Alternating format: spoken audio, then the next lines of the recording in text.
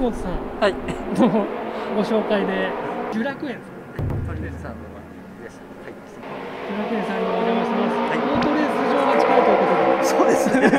今ブンブンすごいですね。ブンブン聞こえておりますけども、ちょっと伺わせていただきましょう。よろしくお願いします。お願いします。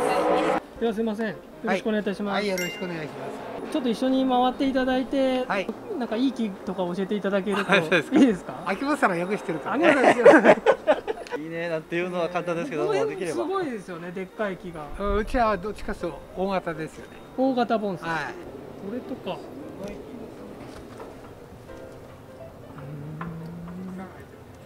御用が多い。いや、黒ですね。向こうはもうほとんど。あ、そうです。黒松だから。黒松が多い。はい。行ってみますか。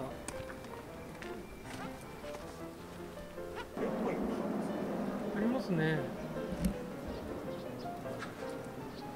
すごい。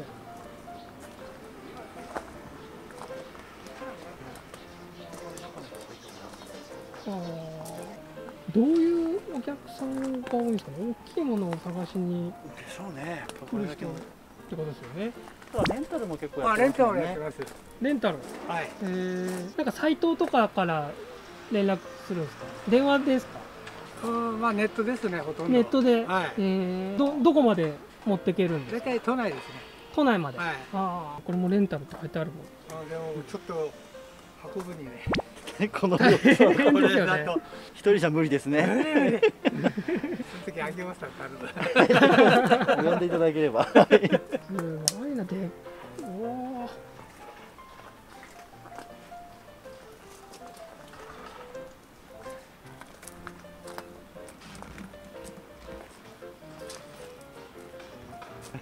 すごいな。すごい。あれ秋元初めて？中の方入ったの初めてかもしれない。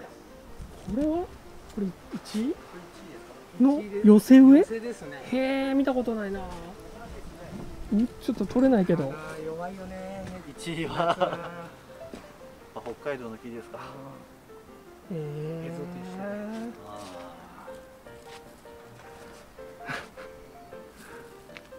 ごいね。鞍馬石ですか。石の寄せ植えか。繋がってんですかこれ。ついてますね。おすげえな、石も噛んでるんですね。へえ。仲良くしてんだ。山垣ですか。山垣。こっちもですもんね。なんか分けてあったりするんですか。この。いや別に別に分けてです。空いたところで持っていくみたいな。じゃあちょっといいですか。向こうに。この中にも入ってるし。この中にも。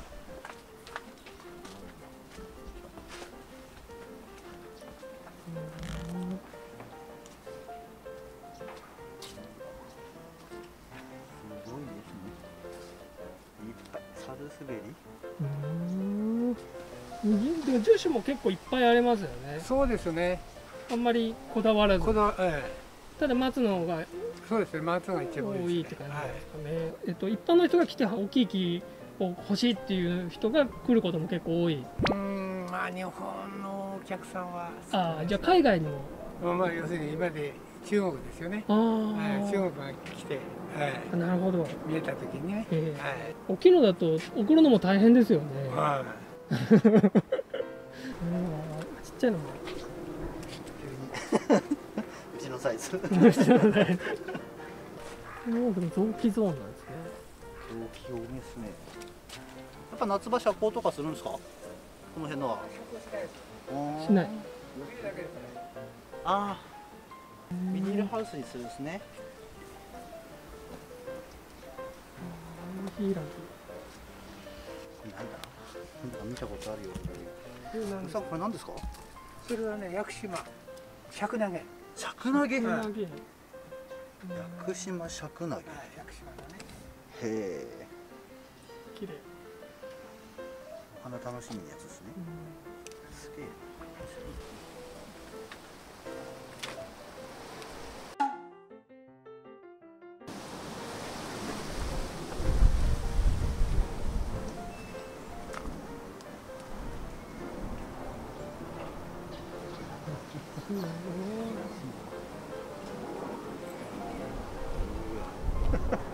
これは手入れするの大変ですね。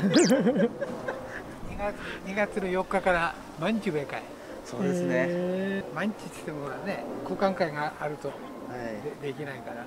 変だこれは。これはすごいや。お店とか出したりとかしてるんですか？イベントですよね、うちの場合は。イベント。はい。まあ私は東京の上野ですか。グリーンクラブとかにも。グリーンクラブは息子の方で、上野の公園の方、竹野台さんの動物園の入り口がありますよね。はいはいはい。昔の噴水が、はいはい、あそこでイベント2回、年に2回やってるんですか？はい。なんていう？さつき協会のさつきの展示会。さつきの展示会。東京でも買えると。でもこんな大きいの持ってかないですもんね。大きいの。こういう小さいの。東京は小さいじゃない。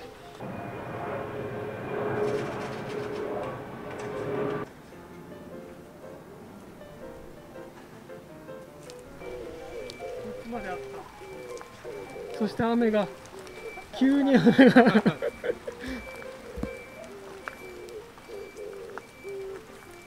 すげえ。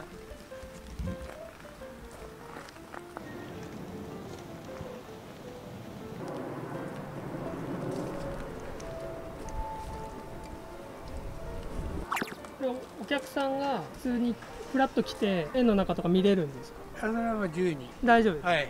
じゃあ大きい木を探す方はね、いいかもしれないですね。そうですね。うん。サイズの心拍がこんだけあるのも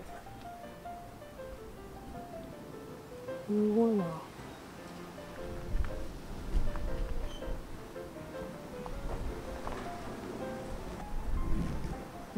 映りきらない。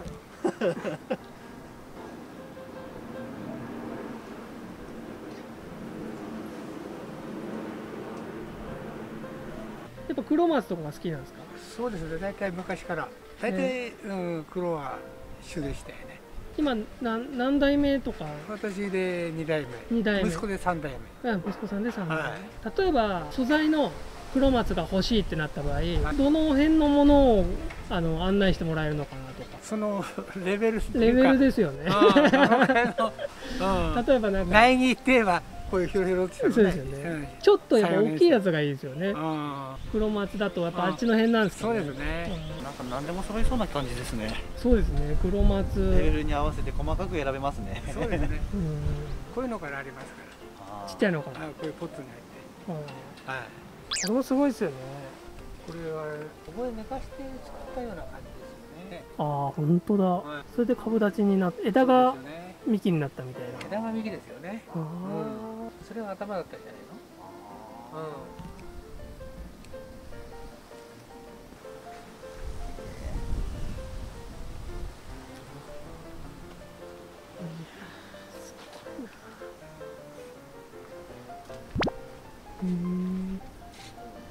消毒？これ何？リースで持っていくから一応消毒してから。それやっぱあれですか、貸し出すときに虫とかということですか？じゃあ消毒してから持ってくるみたいな。なかなかない。時たまアリがあるんじゃないですか、アリの巣。ありますね。こう入れるという。これもすごいな。いい木ですね。なんか展示会に出したりとかはするんですか？展示会はほとんど出してないですね。あ、そうです。はい。もう本当に作って売ってみたいな。レンタルリースしてみたいな。リースですね。だからやりがいありますよね。こんだけの素材はなかなかないから、プロの人とか買いからいじれる人は相当うまいです。そうですね。かなり腕に自信がないとこれ以上いじれない。あとそこにしとったのが。あ、こっちにもあるんですか？そっち小物小さいの。あ、小さいのある。いいですよね、古いし。珍しい。これ何でしたっけ？変わったやつ、斑入りのもみじの。弱いんだよね。糸状の斑入りもみじ。あ、書いてあるな。外山錦だ。外山錦。っていう種類。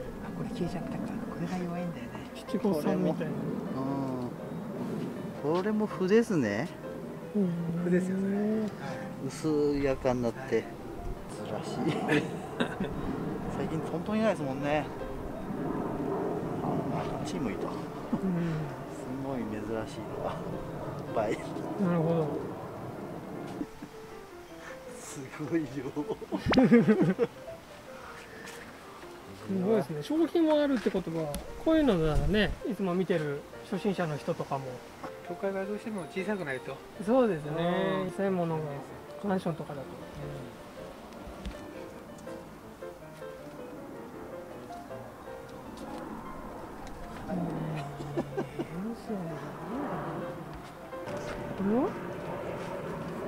れは何ですか？これも一緒か。これ何ですか？青しだれかな。青しだれ。こんな葉っぱなの？水星。こっちは水、そうだ、水なんとかってやつだ。水星って書いてある。水星。水星。もみじの水星っていう葉。これは違うと思う。これは違うんだ。あ、これとこれ違うんですね。この3本一緒です。これは水星。結構お客さん来て一日中いたりするんじゃないですか。そんなにはでも本当ですか。来ないですね。ここにありまして宣伝はほらあまりしてない。やってないから。あ、そうですか。YouTube 出したら来るかもしれないですけど、駐車場は駐車場見るとあそこだけで。ああ、2台か3台ですね。2台か3台 OK なんで、駐車場が埋まってたらそうですね。勘弁してくださいって感じですね。事前に電話とかした方がいいんですかね、お客さん。いや別に大丈夫ですか。はい。これもこれもみじ。これ傷を下げるために大きい傷背負ってるんで、これだけの傷背負ってるんで、はい。これを塞ごうと思って。すごい。これほら武州会、一番最初に始まった時に買った木なんですよ。で、あの当時夜だったから分かんなかったね、傷が。で返したらこの傷で、それじゃあなんとかね、何年かかるか分かんないけどこれでやっちゃうっつうんで。すごい。さすが作り屋さんですね。あと10年かければきっと埋まっちゃうんじゃないかな。へえ。はい。巻いてますよね。巻いてます。随分巻いてきてますよね。この辺からスタートしてるから。はあ。砂漠まで。もったいないもんね。砂糖がもったいないですもんね、このものはね。ありがとうございました。はい。いろいろ見させていただいたんですけども、はい、やっぱり大物の盆栽、ちっちゃいのもいっぱいありましたけど、はい、大物の盆栽、どっちかというと素材のが多いんですかね。そうですね。素材、はい、ここからまた改作とかいろいろしていくような素材、大物の素材が多い園という形で、結構不審者の人、視聴者が多いんですよ、動画に。そういう人たちが来ても一応問題ないということで、そうですね。OK を。ただこう説明はできないかもしれないよ。今の時点ではもう毎日そこで上からやったかったかってお忙しい時期ですね。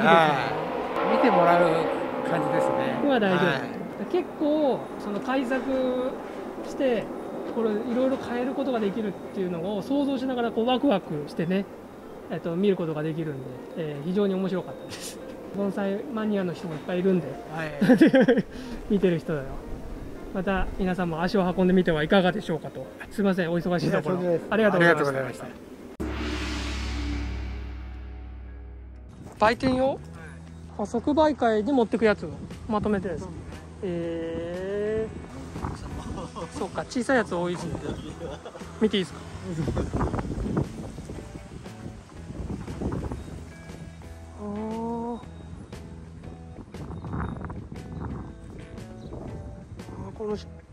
なんか面白いな。見たことない形の新番組が放射線状に広がってる。すごいな、この薄さ。そ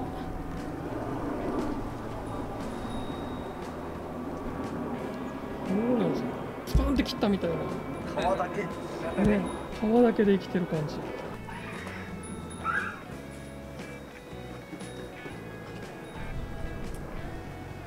ちっちゃいのも結構いっぱいだから、もう本当初心者の人でもね、全然いろいろありますね。上野で売店やったり、麻布で売店やった時はこういう方が売れるんですよね。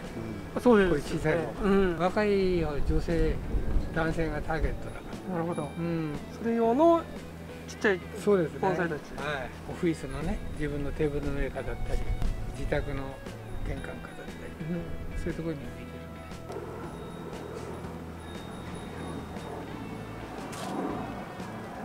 こんなもあるので、ぜひ遊びに来てくださいって感じですかね。ですね。本当にすごいよ。何でもありますね。何でもある。こういう作戦いいな。なるほど。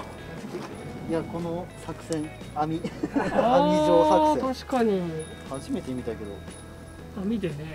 だったら隙間ちゃんとできて、並べられて倒れない。いっぱいあるな。まだ持ってるぐらいあります。